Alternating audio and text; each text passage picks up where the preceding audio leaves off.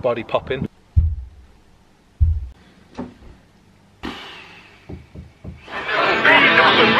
This is how legends are made. Right, so if you couldn't write it. Welcome back, guys, to another video. This one wasn't one I was hoping I'd have to do. You couldn't write this, I'm telling you. So we were going, you know, just going shopping as you do in the race car in the 350. Come round a roundabout, going round, you know, somebody on a bicycle, so you're steady as you are. And for some reason, as I went round him, the slip light came on, so I was like, oh balls, you know. Wasn't really like oh balls.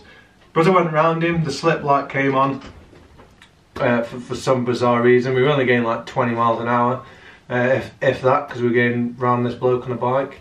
And then all of a sudden, when I tried to go back in gear, just nothing, and we just carried on rolling. I was like, oh, I must have missed the gear. We tried again, nothing. Went into second, nothing. Went to third, nothing. And then the engine was still revving. Yeah, as we went, but there was just nothing. And the slip light kept coming on, so he pulled over, as you do.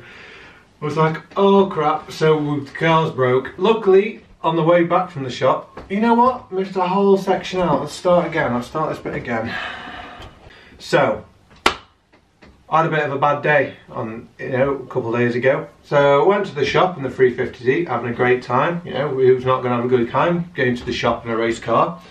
Got to the shop, got all my bits, realised I'd left my wallet at home, so that was instant number one. Rang my housemate. Luckily they were around the corner, and they just came, sorted me out, so I could pay them back when we got home. On the way home, this is where the real drama started. So I was coming back from the shop, I was coming off a roundabout, going around some bloke on a bike about 10-15 miles an hour. Slip light came on, trying to come back onto the power, you know, back into second gear. Nothing happened, and we were slowing down, so I was like, oh, I've just missed the gear like a nonce. Tried to go back into first, started revving, slip light come on again. I was like, what's going on here? No power going to the back wheels. Engine sounded fine, there was no crunching. I was just like, oh my god, what's going on? So rolled to a stop. Luckily, like I say, housemate was behind me. They pulled over and was like, oh, what's going on? Like, got no power. We need more speed. I'm giving her all she's got, Captain. So I'm going to go into this car park. Luckily, that's next to a car park. So I rolled into the car park, got out of the car, looked underneath in the dark. What I was expecting to see, I do not know, but I looked anyway. Obviously, didn't see anything. Still had no power.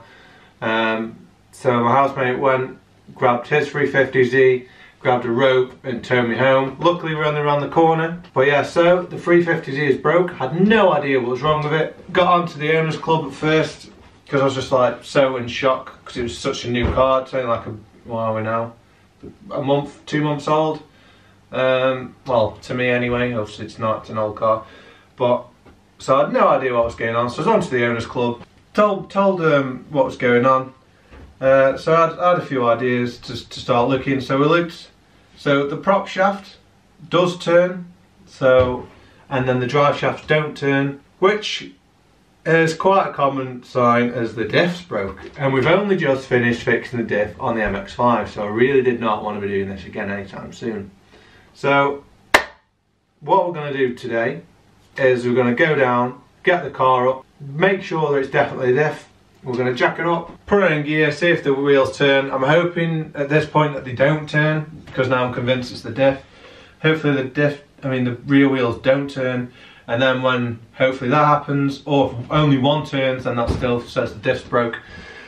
And then we're going to empty the oil and hopefully find some metal in the oil. This all sounds daft, but the way I look at it is if we know that's the problem then, and then we can order a diff and get it fitted and get it over with. So let's go down, get the car up and have a look, shall we?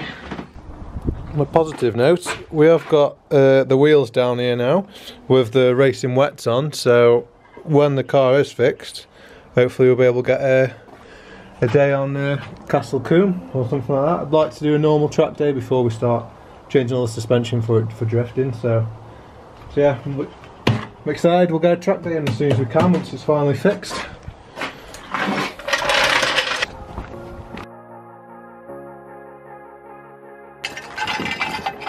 Right, so now in theory when we start it, one or none of the wheels should turn.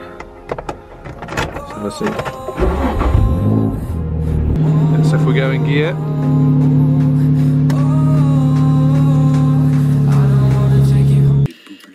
Skipper, look. Analysis. It looks like a small incandescent bulb, designed to indicate something out of the ordinary, like a malfunction. slip light's gone on, all we're doing, we're not even on the power. Okay, so that's one.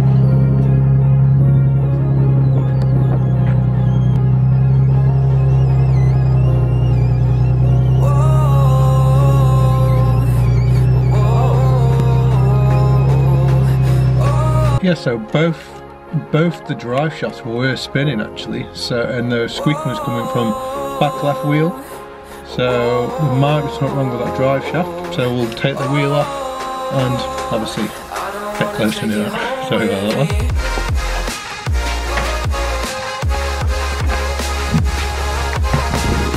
one. Right, so now the wheel's off, let's do it again and see where it's coming from.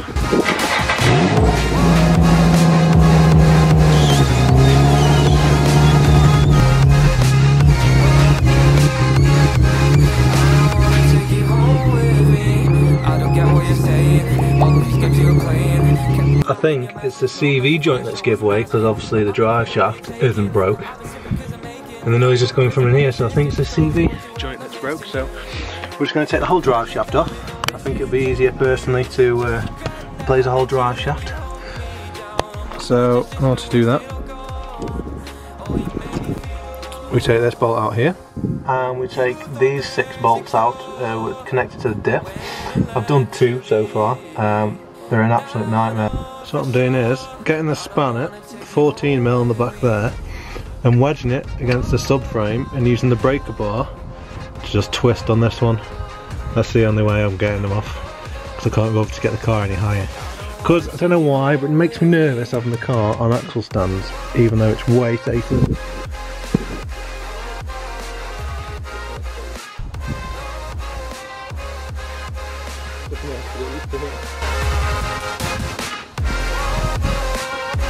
There she goes.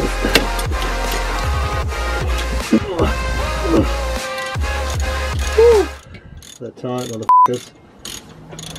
So as you can see, took all them bolts out, and thankfully the 350 is like face to face drive shaft to diff, where the MX-5 slotted in. This one's like the prop shaft to the MX-5. I mean, the prop shaft's the same here, so it just bolts to that face. So that's half the job done. Just need to go get a deep 32mm for this one, because this goes on but it doesn't quite go on all the way, because this stops it, it hits there, so I don't want to attempt to get it off with that one because I don't want to round that, because that would be a nightmare. So we'll go get one of them, it's half job. However, it does mean we'll just have to slide these back through them holes just to stop that from spinning when we come to take this nut off. But you know, half a job done. We'll look at how much the drive shafts are and try and get one ordered, because apparently this CV joint is a bit of a nightmare to do. And the MX-5 drive shaft came with it all on, so it's just easy to replace in my mind. So yes, I think I'm going to call it a day for now until I can get this bolt off, because it's a freezing November day and I'm jittering, body popping, freezing. So I'll just pull the wheel back on, pack up for today, and then we'll carry on when we've either got the drive shaft, so we can just do a straight swap then. Yeah, probably do that, so see you when we've got the drive shaft. Eventually. Welcome back to another day. So the axle has finally arrived. Looks a bit beat up, but it'll be alright. I haven't got my wire brush with me, so I'll have to do that. But let's be honest, it's only it'll be fine. Major dramas getting it though, obviously, because nothing goes smoothly for us, does it? So it should have been delivered yesterday, in between 1 and 2. So come, you know, 2:30. I was like, hasn't come. Checking the tracking. Apparently it'd been signed for and delivered. I mean, I'd never had it, and there was this picture So the picture is in a corridor in a block of flats, and that wasn't my block of flats because, well, I don't live in a block of flats. So I phoned the call, send a driver to sort it out. I think I know where the flats might be, so I went for a wander, saw it through the window, as you can see, and there's I live at number 76, and there's no 76 in this block of flats. So why on earth they delivered it there, I don't know. So someone really needs to learn how to read numbers. However, we're here, we've got it. It's too cold for this shit. You know, in Stoke there's blanket snow everywhere. Today and last night it's just been windy as balls, so it's really cold, so I just want to get on with it because I don't know when else we're going to have time. So what we need to do is take off the axle nuts. We're going to have to drop the back box just so we can get the old axle out, slide the new axle in, pull it all back in, put the exhaust back on, and we should be golden. Fingers crossed.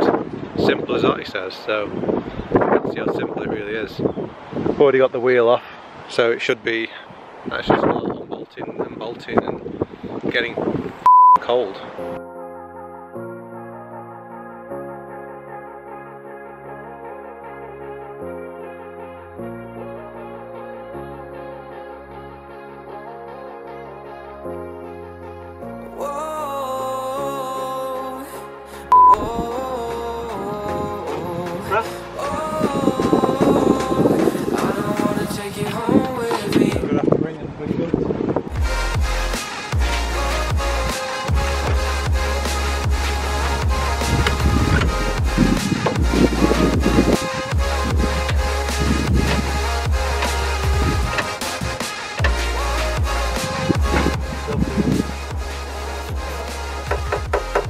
Still spinning even with the brake on.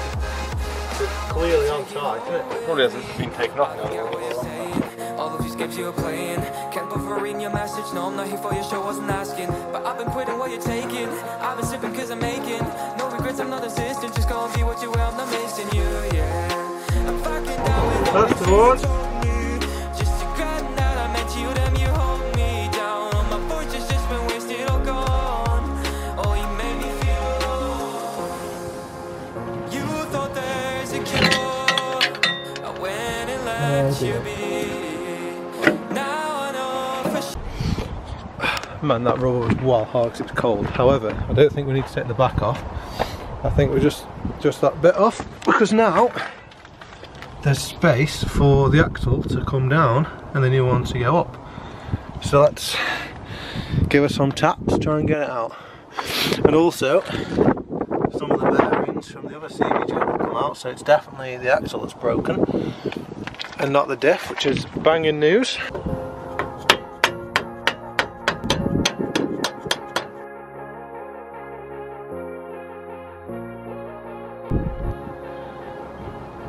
Looks like when it happened to the MX-5, doesn't it? But yeah, that explains a lot about why it was broken. I've got my grease, so a bit of CV grease won't hurt on there with it. Better than having none. Don't need much, just a little bit. Grease material.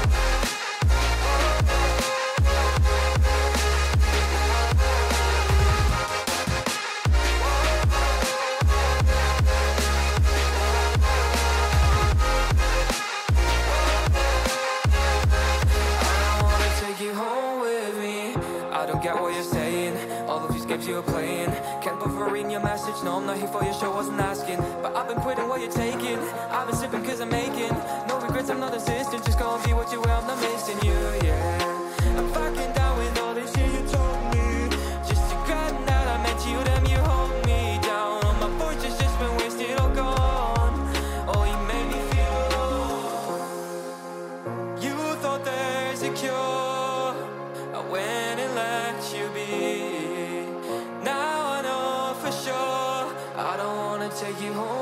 Right, everything's back on, so moment of truth, let's turn it on and hopefully the wheel will turn.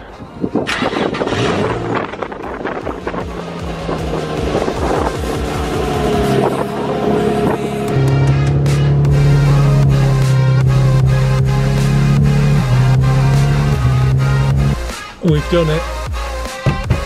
Thank God. Well happy that that's fixed. we'll get it off the stands now then and just go for a small drive, make sure she's golden. Chuffed. That wasn't actually as difficult as it could have been, touch wood, but yeah, chuffed. I'm bloody cold though, but we're done. Right, you'll have to excuse the oil I had on my face in the last bit, you know, I was just trying to fill out my beard where it doesn't grow properly. But, moment of truth, let's see if it drives.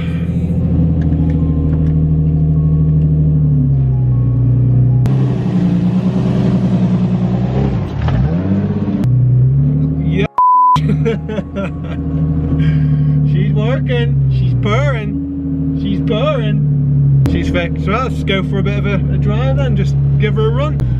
Oh, it's good to have it running again. So, thanks for watching guys, hope you enjoyed this video. Give it a like and subscribe if you did enjoy it. You know, if there's anything you want to see, drop it in the comments, let me know what you thought about it. But yeah, see you in the next one guys, take care. Back on, though. Yo, like and subscribe. This is Callum. Let's